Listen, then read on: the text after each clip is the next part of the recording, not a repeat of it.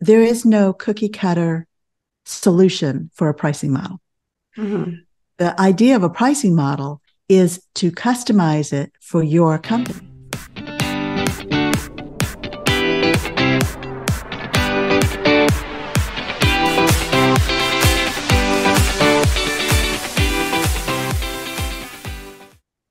Hi, friends. Welcome to Business Briefs, where we indulge in bite-sized legal and business tips for you, our everyday clients, and our small businesses out there. We are so excited today to have the very talented pricing expert and a business consultant, Patty Block, with us. And she is going to be teaching us all things about valuing ourselves, valuing our businesses, but then also how to level ourselves up for the next thing. We were just chatting, like literally right before this recording. And just something I think that's very prevalent in most business owners, especially women, is pricing. But we'll get to that. Patty, tell us a little bit about yourself. Tell us how you even started this consulting business of yours. Well, thank you for having me. I'm excited to be here. And I'm Patty Block. My focus is I work only with women business owners. And the reason is that's where I know I have the biggest impact. So the Block Group, which I started in 2006, is the second company that I've owned. The first focused on political consulting and lobbying. And I loved it. It was fascinating, and I'd never do it again. I had that company for about 8 years. And what I realized is I was continually frustrated because I really didn't know how to price, how to sell, how to address issues that were coming up, especially how I was feeling inside. And if there were resources to help me grow my business and deal with all of that frustration, I didn't know how to find the resources and I didn't know who to trust. So I figured I need to learn this all myself. And that's what I started to do, taking dozens and dozens of programs, like we all do, right? Because many of us are lifelong learners and it's fun and interesting and exciting. So we take all these programs. What I recognized was almost all the programs I was taking were designed by men for men. And they didn't work for me. And as I was talking to other women business owners, it wasn't working for them either. But we all assume, oh, well, but it's me. I'm the problem. And that's when I decided to start developing methods designed by a woman for women business owners because we face different challenges than our male counterparts. So that began my journey of wanting to be that resource for other women business owners. Now, we all think that life is a straight line when we're kids. And then we grow up and realize, no, it's really not. Yeah. And that has been the case for me, that eye-opening experience. All of a sudden, I'm 35 years old. I have 3 little kids at home, a thriving political consulting business, and a surprise divorce. Wow. And realized very quickly that because I was doing political consulting and lobbying, the lobbying required a lot of travel. And I needed health insurance for the kids. I anticipated I wasn't going to have financial support, and I didn't. So at that time, my youngest was about 2 years old, and he just turned 31. So I have raised my children. I have raised good human beings, which was always my goal. And they're now all 3 business owners. Amazing. That's amazing. And of course, you have been so influential in their life, whether they acknowledge it or not. And I'm hoping they do. But, you know, with all the tools that you're teaching so many other business owners out there and helping them also, you know, learn more about how to set their businesses up in a way that is thriving, that is sustainable as well. You're also an author. You've written the book, Your Hidden Advantage, which is right behind you. I see that. And you're helping people unlock their hidden advantage. Now, what does that even mean? So we all have an advantage and sometimes multiple advantages, but we may not recognize them. And sometimes it takes a third party to bring it to our attention. And I really question why that advantage is hidden even from ourselves. And I'll give you a simple example. Years ago, I developed this exercise where I would work with an accountability partner, and I would write down everything that I think their clients valued about them. And they would write down everything they thought my clients valued. And then we exchanged. And at the top of the list, and if you do this exercise, I will tell you, you are very likely to be surprised because there are things on the list that you would never have thought of for yourself. Mm-hmm. And I was surprised because at the top of the list that I got from my partner was, you're always calm. You have a calming voice. And that is probably super valuable to your clients. Yeah. So I started testing it. I went to my clients, I went to my colleagues, and they said, oh, of course. Of course, that's one of the first things I would say about you. Yeah. Well, I would never have put that on my list because I don't think about having a calming voice or having a calm demeanor as something that is valuable. And that's true for all of us.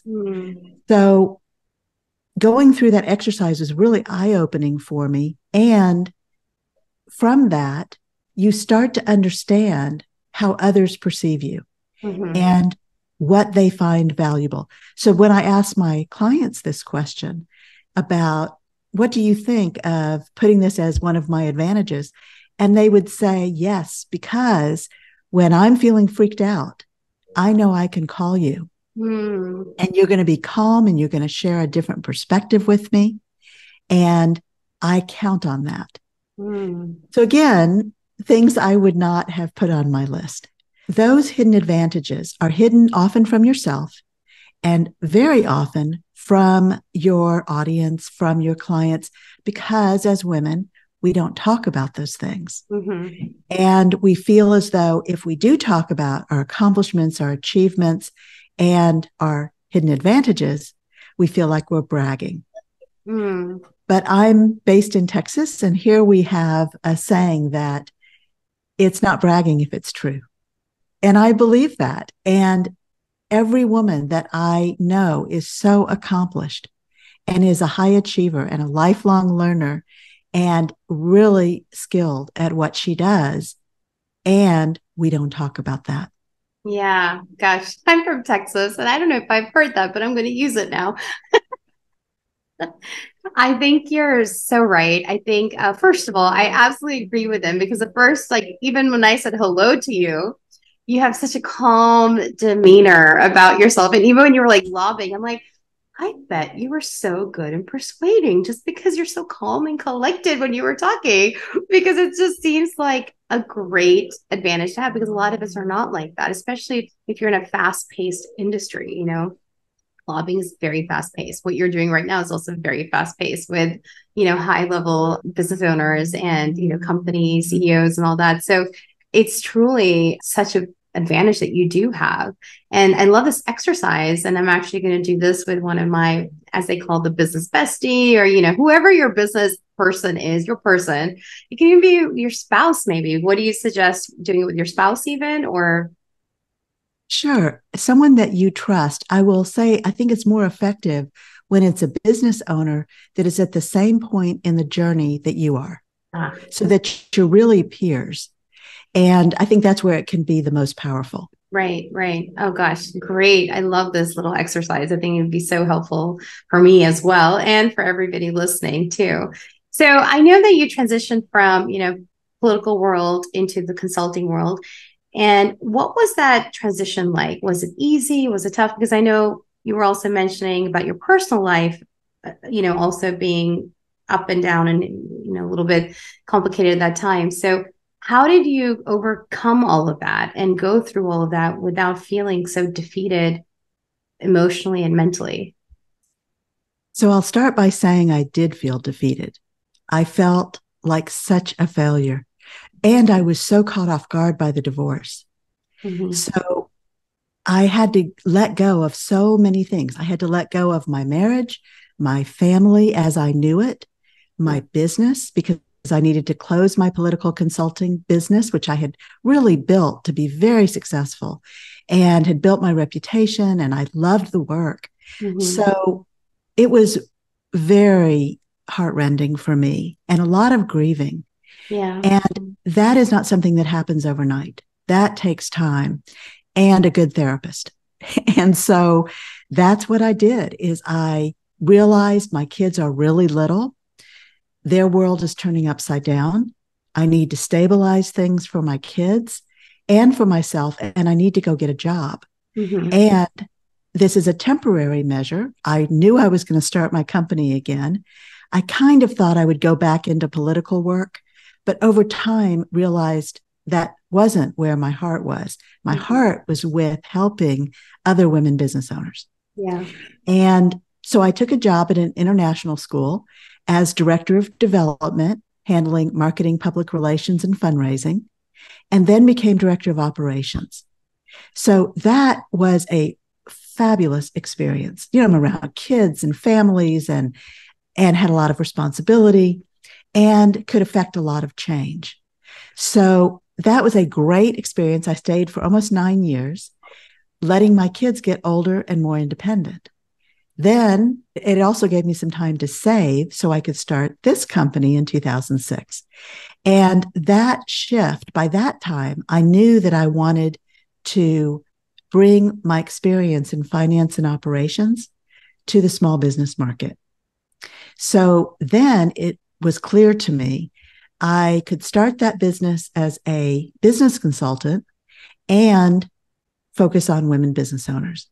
So that's how that all came about. It was an easy transition from the standpoint of feeling very ready and preparing for it. Pretty much the entire time I was at the international school, I was planning this company. Right, right. So that built my confidence. It felt right, even though it was a huge leap of faith. You know, I'm still a single mom. I still have kids that are headed towards college. And I knew that was all going to land on my shoulders. So when I started this company, I had a very specific business development strategy of how I wanted to acquire clients. Now, it was not all smooth sailing. I definitely took people that ended up not being my ideal clients. I definitely priced too low. I definitely leaned into hourly billing, which I never recommend. Okay. And over time was able to evolve and build these programs to teach other women how you can effectively price for value, how you can attract your right fit buyers, and how you can communicate effectively and with confidence. Goodness, I think we all need that in life. And just to kind of talk a little bit about your strategy, and you're like, I had a strategy in my mind. Was that something that you conceived, or maybe you conceived, but you had help develop also? Like, what was that process like for those that are wanting to start or have ideas of shifting and pivoting? Where do you look to for strategy and development of that strategy? Where I started was with my political contacts. We all have a network. And one of the things that I think really limits us, especially as women, we don't want to bother anybody. We don't want to trouble anyone. We have friends and colleagues, but if we haven't talked to them in a while, we feel like we're using them if we go back and connect. And yet, if you think about how you feel when somebody connects with you and you haven't talked to them for a while, aren't you kind of flattered? Yeah. Aren't you kind of pleased that they thought of you and they reached out and they wanted to reconnect? And yet we don't give ourselves that same grace. And so my feeling was I have spent years and years building this network. And yes, I was out of touch for some years. But when I went back, there were two things. One was they were very happy to hear from me and very happy to catch up and find out what had been going on. But the other was that I found kind of funny was they assumed I was going back into political work. And they were so excited because now I could be helpful to them. Yeah. And I think they were a little disappointed when I said, my focus is helping women business owners boost their revenue, attract right fit clients. This is the path that I'm taking. And I'm not going back into political work. And one of the huge challenges with political work is that you're in a position to compromise your ethics every single day. Yeah. And I, again, I love the work. And most of the people I worked with were fine individuals, and some were not. And dealing with those egos and the feeling of needing to compromise my ethics, which I just wasn't willing to do, that challenge was an everyday thing, and it really wears you down. Yeah. Yeah. I can imagine a lot of friction with values and then having to support or consult with people who are opposite of your value system. That would be a challenge for me on a very real level. That would be a super challenge for me as well. Now, shifting gears a little bit, the women that you help and the small businesses that you help, if somebody's in your pipeline and they're part of your client community, what are some of the most common issues that your community is facing in the people that you're serving? The biggest one is pricing. Yeah. And let me share with you, when I was growing up, my mom made these fabulous cookies. The whole house smelled good. It was warm. The cookies were gooey. And all my life, I watched my mom eat the broken cookies. But it wasn't until I was a teenager that I even thought to ask her, why do you only eat the broken cookies? Do they taste better?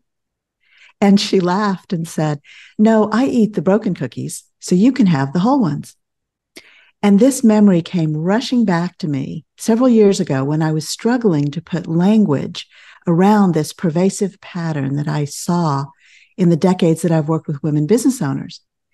And what I recognized was, as women, we're undervaluing ourselves, we are underpricing our services, and then we're over-delivering. So we sacrifice our profit.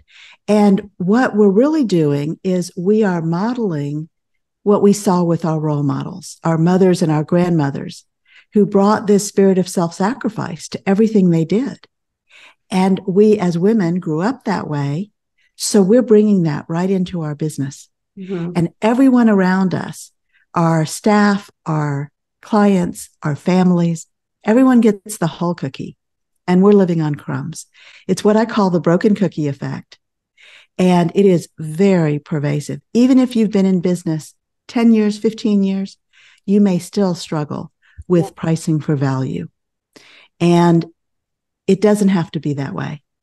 So when you start to understand that building a pricing model helps your client and your potential buyer as much as it helps you, because you feel more confident, then it's not personal. It's not that you're pricing low or high, or you're pricing based on the value that you provide. And your potential buyers will understand that better. They will question your pricing much less frequently, and they will understand the value that you're bringing, because I teach a sales process that helps you build that value every step of the way. I think it's so important that you said the value that you bring, because there is, I don't know if it's a debate, but it's definitely something that you hear a lot in the online business community, in the creative entrepreneur community as well, and small businesses in general. Like, they're all small businesses. It's about worth. I need to price what my worth is. I cringe at it a little bit. And the reason is because I'm like, well, my worth is like priceless. There is no price on the worth of me. But there's definitely a price on the value that I'm bringing to the table, like the stuff, the work that I'm doing, and, the end result and everything in between. What are your thoughts on this? I agree with you. And you'll notice I didn't use the word worth. Yeah, I did notice that. Effective pricing is not about your worth. And I believe every human has innate worth, an innate value as a human, right? But when we get into business, first of all, a lot of us come out of a corporate career, and we are taught, first of all, we often don't have responsibility for pricing. We have to sell what the firm tells us to sell, and we don't get to choose the pricing. And especially in professional services, that hourly billing model is drilled into our heads. So when you think about the time that you're putting into something, it skews how you view pricing because it's not about the time. It's not what you're selling. You are selling your expertise, your experience, the results that you get for your clients. As I said, the value that you're really bringing. And we always underestimate that for ourselves. So I often say effective pricing is not about what you're worth. It's about the results that you get for your clients and the way you interact and the way that you help them get to the next stage for whatever they want to do. And that value is so high. The other thing I want to mention that we often overlook is that part of what we believe as human beings is that low quality equates with low price and high quality equates with high price. So when you know that your potential buyer is coming to you with that thinking, think of it as the retail example of Walmart, Macy's, and Neiman Marcus. And you can buy a blouse in all three stores, but which woman shops in which store depends on how much she can spend and what she thinks is important. Well, that's true of the buyers coming to you as well. They come to you with a preconceived notion. Otherwise, they wouldn't be talking with you, right? So they come to you knowing that you offer value, but they need to be educated about what kind of value, how you provide that, what's important to you, seeing if y'all align with how you're going to approach this issue or this business problem. And what they're really listening for is their preconceived notion of you and of your company correct? And you have the opportunity, as you're visiting with them, as you're taking them through your sales process, you have that opportunity to build value and to confirm that, yes, they would get tremendous value from working with you. But by the time you get to pricing, there is no conflict. There is no objection because they already understand the value. So that's the basis of what I teach in building structure around your pricing. And yes, you may need to increase your pricing, but not always. Sometimes it's how you package it. And that, again, plays to how you're being perceived. Gosh, so much wisdom in everything you just said. And it's just such a great perspective because, that narrative constantly is playing in so many social media all over the place, my worth, my this. I go to conferences and they're like, my worth. They're like, how do you distinguish yourself? I distinguish myself, okay, yeah. But at the end of the day, you're part of the product and the package and the services because it is you that people are wanting to come to also. But ultimately still the tangible that they're pricing, that you are putting the value on. And I think that's sometimes difficult to separate in a lot of people's minds, especially with the narrative that's going on. And I'm so glad, you flushed that out a little bit more and that we agree to. So it brings a lot of can we shift that conversation? But you so eloquently explained that. And so thank you for that. I really appreciate it. And it's really strategy, the way you're looking at it. And you've spoken so much strategy in just your explanation, on how to even perceive the work that you're putting out there and what your client is thinking or your potential client is thinking when they walk into the room. I have another question on that. Its follow-up is, what if you don't perceive yourself to be that high level? And what if you're thinking that the potential client that's coming in is looking for something that's cheap, but they're getting what they need, but at a cheap value? How do you reconcile those thoughts? It's a great question because what you're speaking to is your underlying confidence. And everything that I've built, that I teach, is about building your confidence. So some of that is by simplifying. Some of that is by maybe raising your prices. Some of that is by adding structure, like a pricing model. Some of that is clearly defining who is your ideal buyer and where are you going to find them. Mm-hmm. A lot of us as women were waiting for the phone to ring. And that is fine. It works until it doesn't. Mm-hmm. And then you need to find your ideal buyers and visit with them and help them understand the kind of value that you provide and the kind of solutions Mm-hmm. that you bring.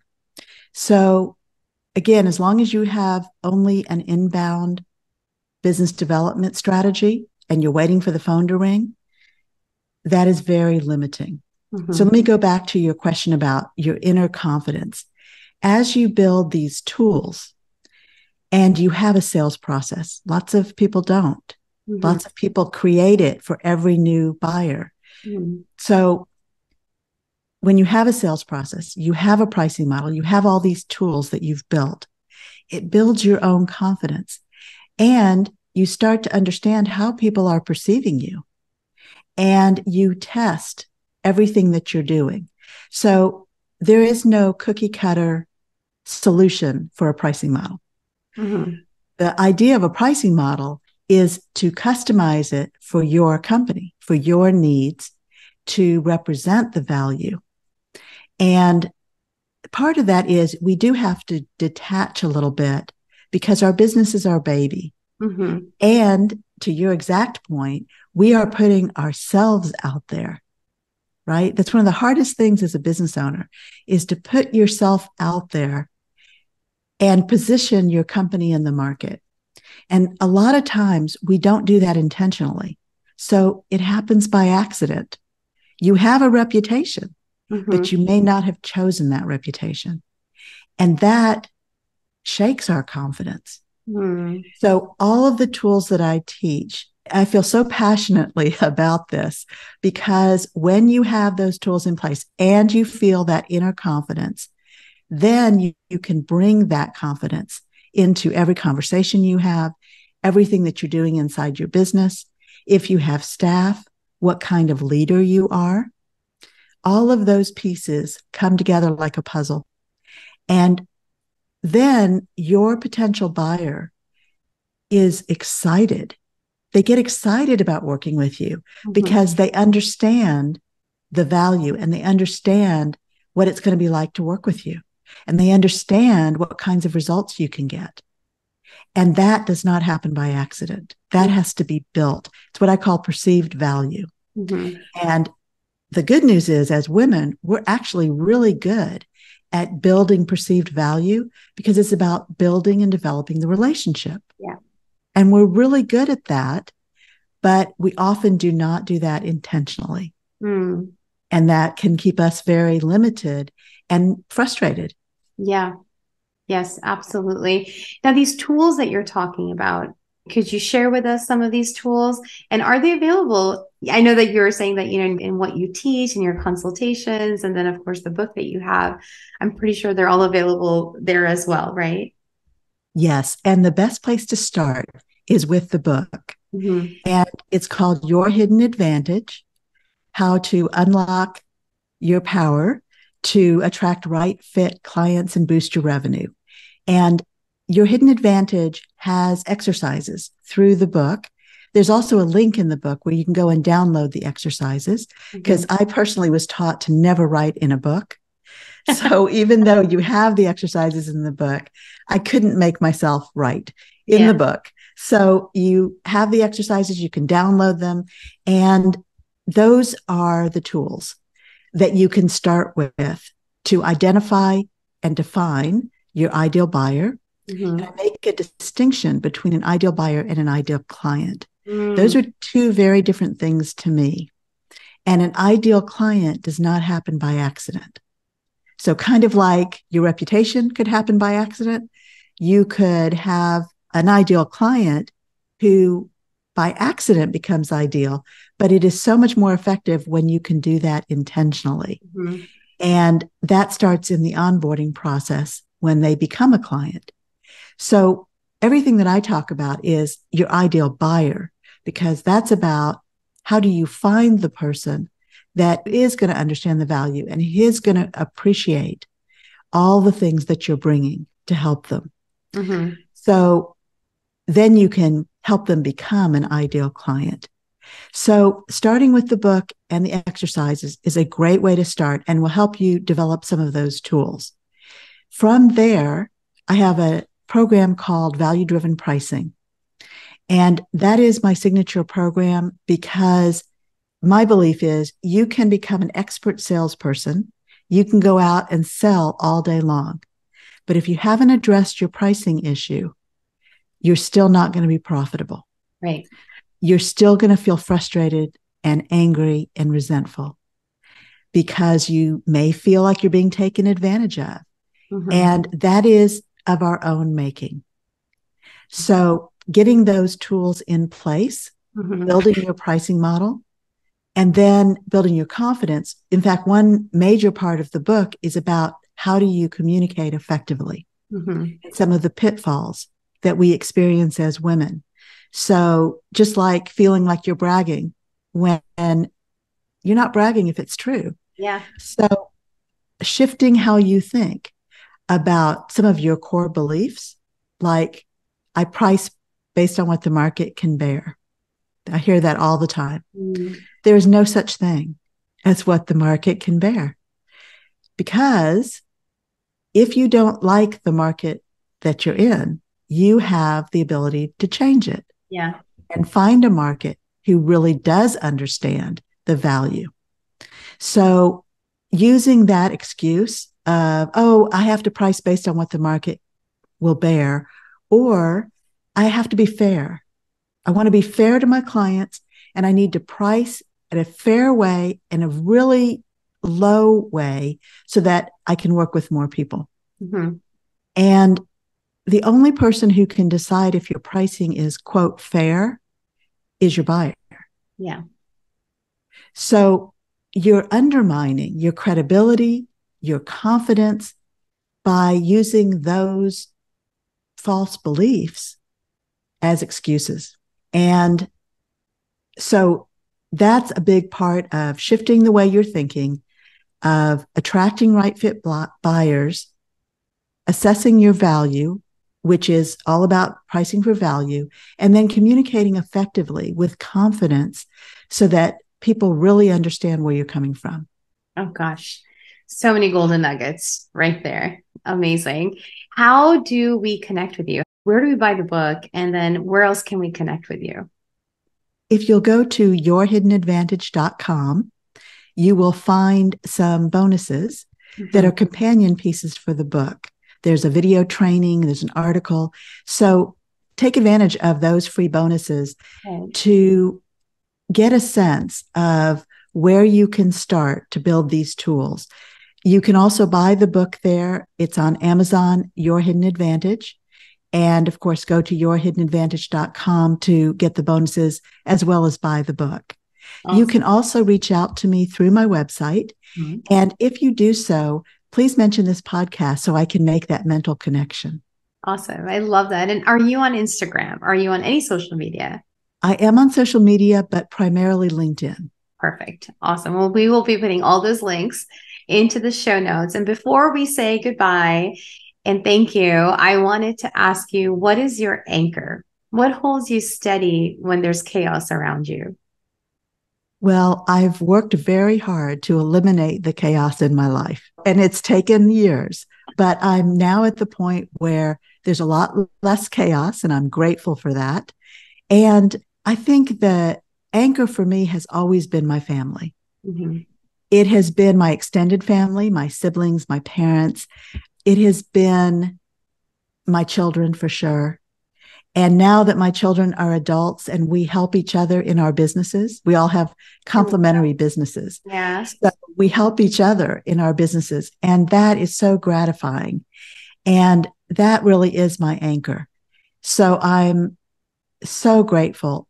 I will also say I have worked very hard to build that, to have those relationships and never take them for granted.